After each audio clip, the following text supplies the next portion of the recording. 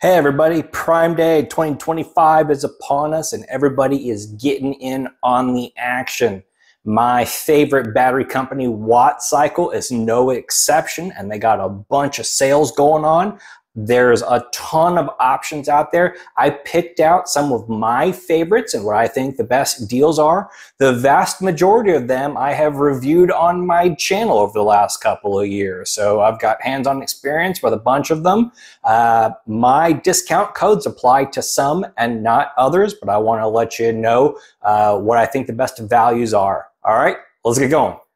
Number one, the 12 volt 280 amp hour with Bluetooth is $399.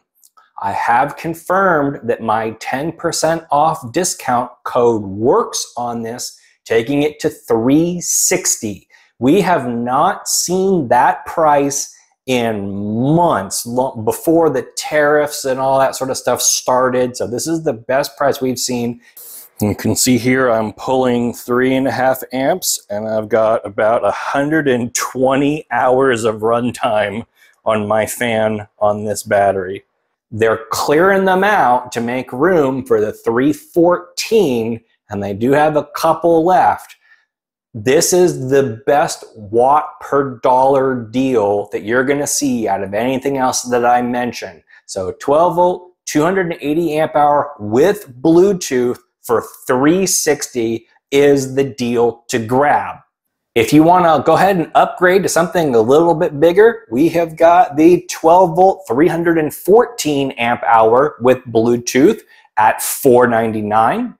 Also, one of my favorite batteries is the 12 volt 100 amp hour micro battery for $160. It's really fun and useful, and you get a ton of power in something the size of a lunch pail. It's incredible that they've got that much capacity into that kind of tiny of a package. We've got two new monster batteries, and I cannot wait to get my hands on these things. I was supposed to have one delivered on Thursday or Friday, but because of the flooding that's happening in the Central Texas area, it's been delayed.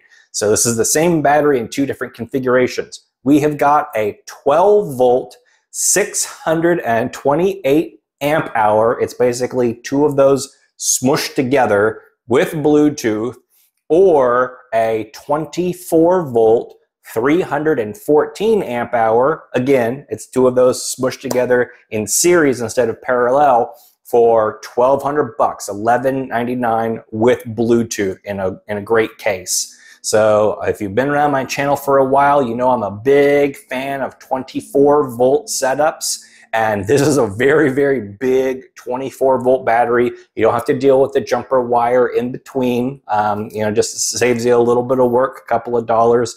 And you have a huge, huge, huge capacity, like 8,000 watt hours. I'm really looking forward to playing with the 24 volt system, but the best bang for the buck is the 12 volt 280 amp hour for $360. So technically, I could put two of those together and be at 24 volt 280 amp hours for under $800. So that's the best deal out there. If they sell out, you want to go ahead and get something bigger. The 12 volt 628 or the 24 volt 340 are great big monsters. Make sure you go through their website and check through their Prime Day sales. They've got deals on MPPT solar charge controllers, AC adapters, everything else. So check out my buddies at WattCycle and see if they got something that fits for your needs during this great sale. In a world of tariffs and other bad news, we finally got some good news. WattCycle has dropped the price of their 12 volt 280 amp hour mini with Bluetooth. This unit is now $499, and my 10% discount code still works, takes this to $450. So as mentioned, you've got Bluetooth app inside here. You've got low temperature charging protection, so if the battery gets too cold, it'll shut itself off. We've got a 200 amp BMS for protection. This thing is 15 by 7.6 by 9.7 inches and weighs about 57 pounds. So you get a whole lot of power in a little package that you can move around. So let's talk about Bluetooth for a minute. Why would you want Bluetooth in your battery anyway? This is called a shunt or a battery level meter. And depending upon what brand you get, they're between $50 and $120.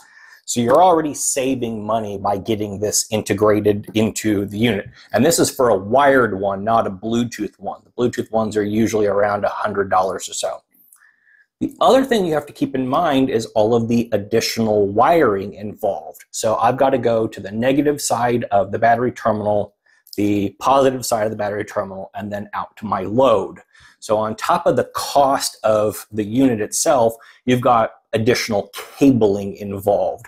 So by having all this built into the battery, you save money on the shunt, you save money on the wiring, you save space in your build, and it just kind of neatens everything up. Putting Bluetooth in the battery saves you money in other ways as well. If you're building a system, you'll see that inverters and MPPT charge controllers all have options with Bluetooth. But since the battery is the heart of the system, if you have Bluetooth in the battery, then you don't need it anywhere else. There's no reason to buy an MPPT solar charge controller or an inverter with Bluetooth if your battery already has Bluetooth, because you'll see the power coming in or out of the battery. You don't really need to know what the charge controller is doing. You just need to know how many amps are coming into the battery itself, since this is your gas tank. So I'm going to plug my charger in here, and I'm going to do a screen capture and let you see what the app actually looks like. All right, let's check it out. So I'm going to connect my 20 amp charger up to my battery like that. And I'm going to plug it into AC and then open up the app. So here's my Bluetooth list, because I have the 100 amp version, and then this is the 280.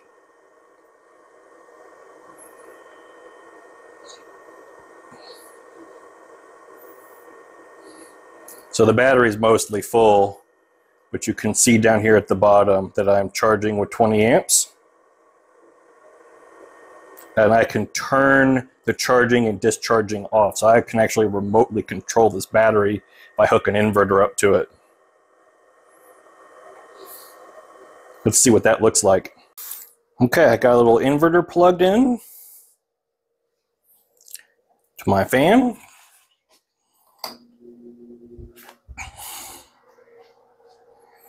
Now let's open up the app.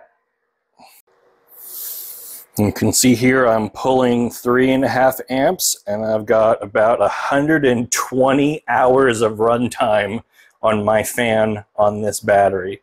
So 46 watt draw, which is about right because I've got it on low, and temperature of the battery and runtime. So pretty neat.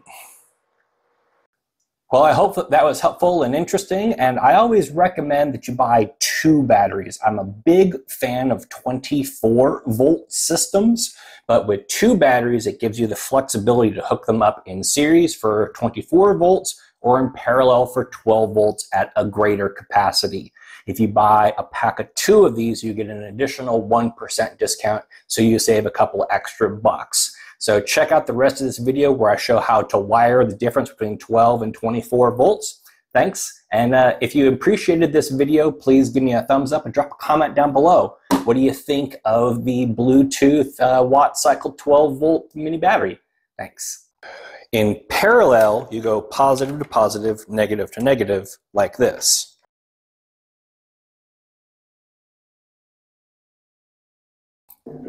And in this setup, you've got 12 volts at 560 amp hours.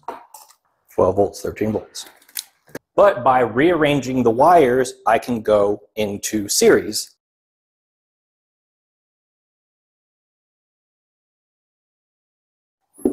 And now we're in 24 volts. So this is 24 volts at 280 amp hours. The total system capacity is the same, we've just increased the voltage. Well, why would you want to do that? The 2 major advantages to using 24 volts over 12 volts is on amperage draw on your inverter and charging on your solar system. Check out this video I made a couple of months ago that shows that on a 24-volt configuration, your current draw out of your inverter is half. This means your system's a little bit safer, and you also don't have to use quite as large a wire size. 1,000 watts on my 12-volt system, I'm pulling 75 amps out of my 12-volt. It's a fair amount of current.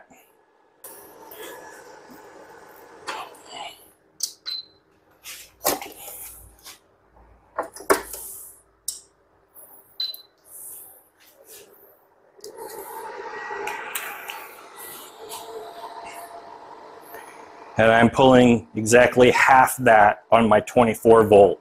So exact same load, exact same device, and I'm only pulling 36 amps. That's much, much, much more reasonable. The second advantage is when you're recharging your batteries with solar.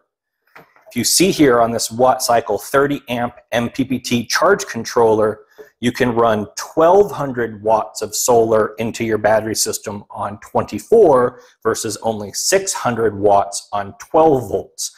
So just by simply rewiring the batteries into a 24-volt configuration, you can use more solar panels on the system to recharge it faster.